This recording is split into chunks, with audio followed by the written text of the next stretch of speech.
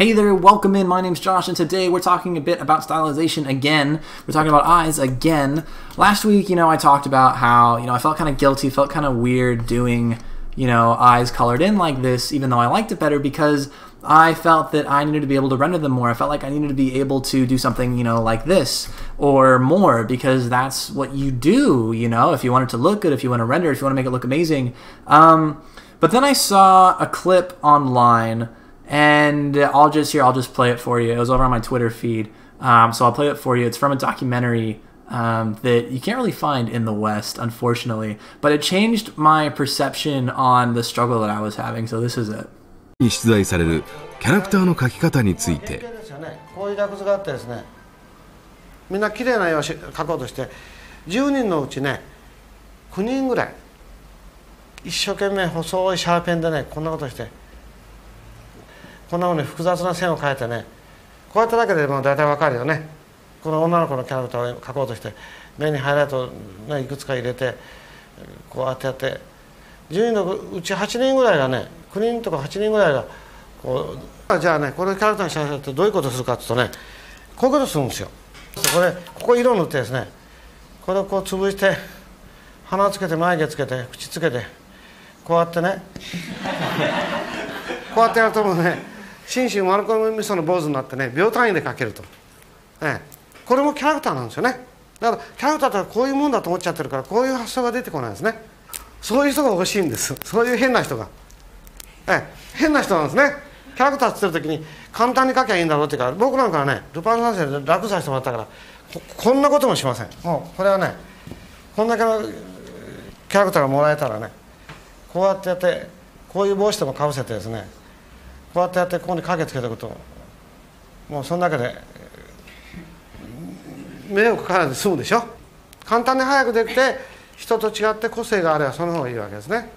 So that was from a documentary of Yasuo Otsuka's Joy of Motion. And unfortunately, I scoured the internet everywhere for it, and I couldn't find it. The closest I could find was if I wanted to buy it online as like a DVD and then ship it from Japan.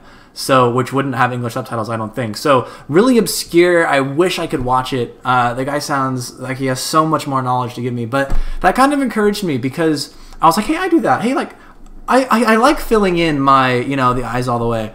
And I don't know, it kind of gave me permission, I feel like, to simplify things more in a way that I like. I know I always talk about, do what you like, not what you feel, like you have to do. And I felt like I had to do this. I felt like I was peer pressured into doing more detail and doing more of this stuff, but I just like the simple one. And you know what, the more I learn about rendering, the more I'll be able to figure it out as I go. So, this week I was feeling kind of bad about myself and feeling like a loser because I was like, oh, I like heavy stylization, maybe too much, like, good luck, and I guess I'll never render, or like, I was just discouraged all around. But I don't know, like, you see, I had the guts to actually go and put in lashes on the corner here in this gap right here.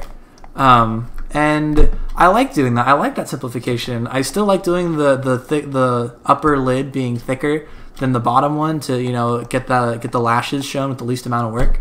I do like that. I do like having more circular eyes instead of more oval.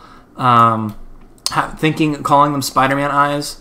What was that? There. Wait, how do you? Yeah, there it is. Calling them Spider-Man eyes helped me get the general shape down. But yet not making them too angular.